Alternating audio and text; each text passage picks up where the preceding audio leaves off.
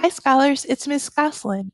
I just wanted to take the time out and record a video for those of you who were unable to join us yesterday or this morning for instructions on the PBL. So I'm going to put this in a YouTube channel so that you can visit it and get the instructions that you need. I know that it's difficult when you have more than one kid in the house and they're all working on computers and we're all working at the same time. So I'm going to record this video to help you out. So the first thing you need to do on your laptop or your tablet or your desktop is to access the PBL. If you didn't go and get a packet picked up at Westfield either Monday or on Wednesday of this week, you can access the PBL here. You're going to go to springisd.org/PAGE 6383. I have this little star here, which means that I added it to my bookmark bar. So anytime that I come, I know it's going to be bookmarked right there. Okay. So this tells you all about the third grade PBL. On this side, you can log into your Spring ISD portal, which is where you can find Schoology and your Gmail account to submit your assignments. But to find the actual assignment, you have to be here at this website, Empowered Learning at Home. Right here under Project-Based Learning is where you'll find your assignment. PBL number 1 is called Test and You. So you would click on this link, and when you click on it, it's going to open up to your instructional plan. How cool is that? You can download this to your computer, and if you have a printer at home, you can print it out for later. Now, this is 54 pages long, so if you're going to print it out, I suggest only printing out pages 4 through 15 because that's where the project is. The last 20 or so pages is a book, and you can just read that online. Okay, so let's get into some things that are important here. This is a message to the third graders, and these are some symbols that you're going to see throughout the work. This symbol means that it needs to be read to you or with you. You're all third graders, so you can read to your parents. This symbol is a check mark in a box. That means that you have an assignment to do that needs to be turned in. So now I'm going to scroll down. Here is your reading log. This has to be turned in. You're going to read for 30 minutes a day. And if you go to page 33 of this document, you will find, let me get this one up, sorry, the one I can move. If you go to page 33 of this document, you'll find the book, Blue Whales and Buttercups. It is an informational text. So you'll see your table of contents, your chapter headings, your page numbers. So you're reading for 30 minutes a day. You can read this book, but you can also read anything else that you like. So I'm going to take us back to page 4. Again, this is called the challenge brief. This is where your assignment will actually begin. So you're going to read this with your parents. And then this is the project requirements. There are 3 parts to this project. The first part is to design a research plan. The second part is to create an informational poster. And then the third part is to write persuasive paper. Remember, persuasive is one of the author's purpose.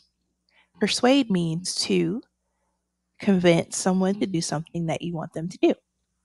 Persuasive writing is usually in letters, opinion pieces, and essays. Speeches sometimes too, especially if you want somebody to vote for you for something, or you're trying to convince your parents to let you stay up late to watch a new episode of your favorite show. So that's what you guys are going to do. You're going to write a persuasive letter. This is called a rubric. This is how your teachers are going to grade your work. This is an English language arts and social studies grade. The next project will be more centered on math and science. This one is catered to language arts, reading, and social studies. Here is your project schedule. This is very important because it has your assignment due dates. Now, if you click on assignments,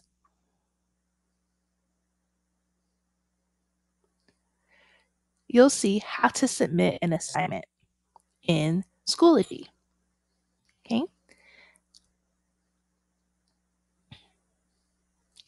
If you can't submit an assignment in Schoology, it's okay. You can send that to your parent, or your parents can send that to me in an email or on Dojo. They just need to take a picture of the work that you did.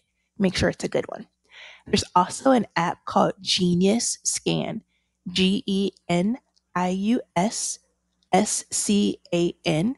and you can find it in your phone's app store. It makes whatever you take a picture of into a PDF and they can email it to me. So let's get into the actual project. So what's due first? Your research plan, which is on page 7, and your research questions, which is on page 9. Then next week on the 23rd, your poster is due. Then the last part of the project is your letter and your checklist. And again, you can submit this to Schoology by taking a photo or submitting a document of your finished work on Schoology or sending it through Dojo to my email. So remember this icon. That means that mom and dad have to read that with you. You're going to discuss changes in a community over time. So how are new homes built? What happens to the old homes that are in that community? What happens if they need to clear land out? If you've been by Major lately, a field across from the school has been torn down. They're building something, but we're not sure yet. So you're going to read this article, this short little article about from wood to stone. And then you're going to create your first assignment, which is a research plan. Research means you're figuring something out. You have a question and you want to answer it. So your question is, how has part of a city or town changed? You can think about some place that you grew up or maybe even your parents. Use them as a resource. Here is the assignment that needs to be turned in on page 7. So again, have your parents help you out with this. So these are the steps, and then there is an example. Set a purpose. What is the purpose or reason you are making an informational poster? So if I were doing an assignment on the weather in Houston versus the weather in New Jersey, where I grew up, then the purpose of my poster is to identify the differences between the weather in Texas and New Jersey. So that would be the purpose of my poster. Identify the topic. What will people learn by reading your poster? So I said I'm going to talk about the weather. So on my poster will describe the weather, will describe hurricanes in Houston versus nor'easters in New Jersey. Those are two different types of weather events, and they're very, very different. A hurricane and a nor'easter are very different. Then you're going to list your research goals. What information will you research to support your topic? So I have to figure out what a nor'easter is, what a hurricane is, and how do they change communities. Okay, so those would be the things that I'm going to look up. You can use Google to help you search. So then that's it. I would write that down in my plan, have my parent take a pic, and send it to Miss G. The next step is for you to look at this picture below. And it says, think about people or events from the past that help you learn about your life today. Okay, so think about it.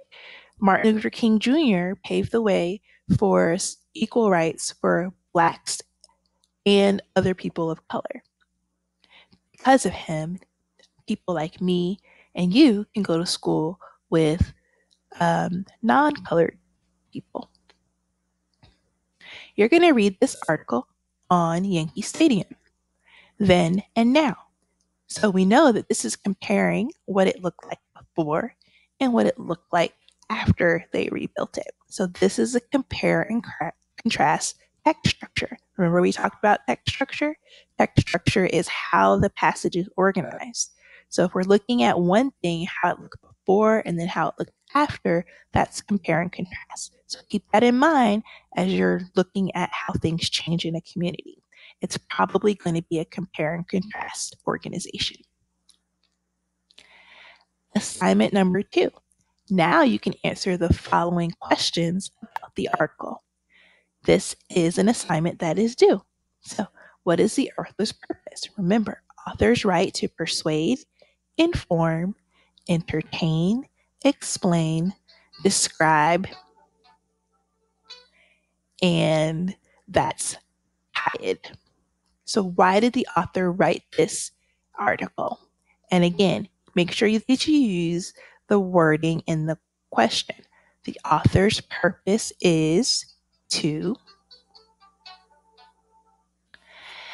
Number 2, what did you learn from the article then and now? I can't answer this question for you because you have to tell me what you learned from it. Just one thing, okay?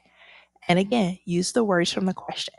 I learned from the article then and now that, okay? And then your last question for the week.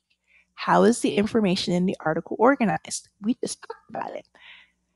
Is it compare and contrast? Is it problem and solution? Is it cause and effect? Is it description? Or is it sequence? Which one do you think it is? How is the information in the article organized? How does this organization help the reader understand the text? Great, so now you know how to get through your first 2 assignments. At the bottom of page 9, you have an optional website that you can look at, some brain pop videos on famous historical figures.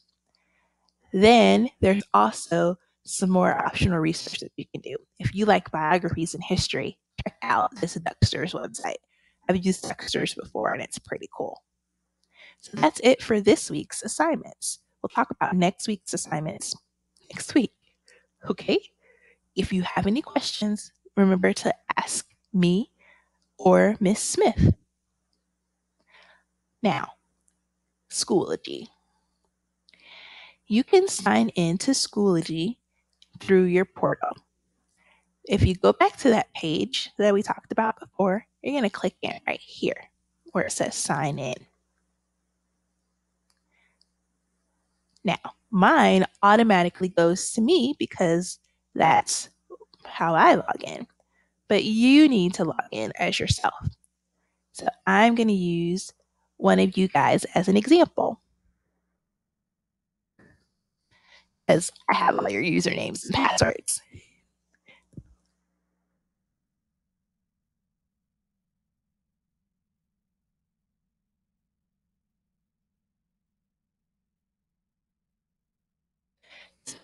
Type in their username. Your username is your last initial, your first initial, both of those capitalized, and your lunch number.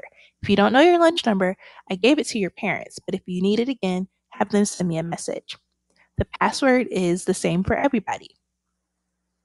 You click log in. You can save your password, but since this is my computer, I won't do that. So as you can see, I'm on Kiana's portal. Then I can go to instructional tab at the bottom, and you're going to click on Schoology. Again, my Schoology is going to log me. It's going to log into me and my Schoology. So I'm going to log out and then log back in as Kiana.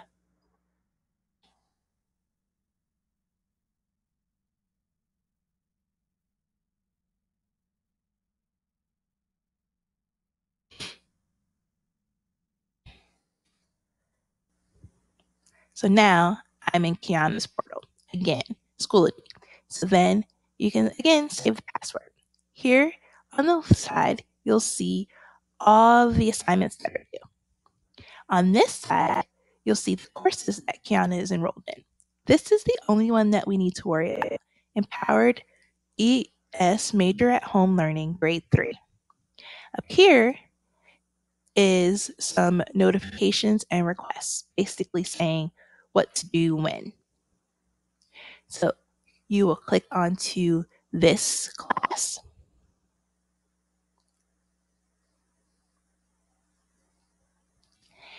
And it tells you again how to submit your assignments online. Oh, and look, they have something new. They added the link for the PBL. But it's broken. So remember to just go back to the beginning page that I showed you before. All right, so back here, this is where you can submit your assignments, grade 3. You click on the folder, you click on the next folder, and then you submit what you needed to submit that week. So this week is the research plan and the informative text questions.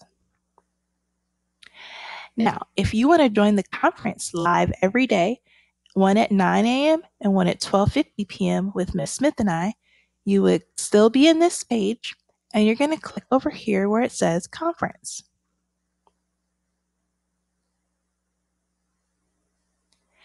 As you can see, here are all the conferences of all the different teachers. So make sure that you find the right class for you. So Miss Hollins, Miss Flowers, and then there you are, 3rd grade Jocelyn Smith PM support. 414 20 050 to 210. It's not started yet. So at 12:45, Miss G will start it. And then this part will be blue, just like Miss Acosta and Mr. Lopez's name right here. When this is blue, then that means you can join the conference. That means it's in progress. These all mean that it's not started yet. So that's how you can join the conference to talk to me and Miss Smith every day. Well, I hope that helped you a little bit with figuring out how to get into your project and into Schoology. Again, if you have any questions, comments, or concerns, have your parents reach out to me either via text message or Dojo. My email address is C, G as in George, O as in Oscar, S as in Sam, S as in Sam, E as in Edward, L as in Larry, I as in Ivy, @springisd.org. Okay? Well, that's all I have for you right now. So I will post this on my YouTube channel, and then I will also post it on my school website. And I will link those to Dojo. Thank you for watching, and I'll see you guys later on. Bye.